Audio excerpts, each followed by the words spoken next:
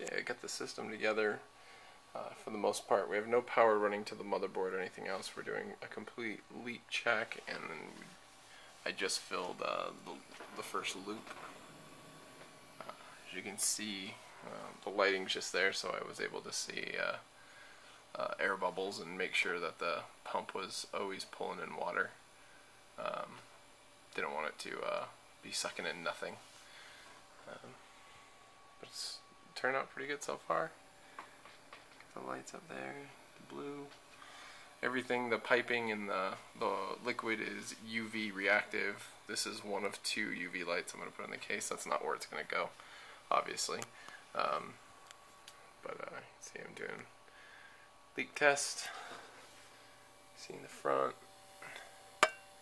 Liquid here is doing pretty good. Still got some air bubbles in the system. Trying to work out, but other than that, it's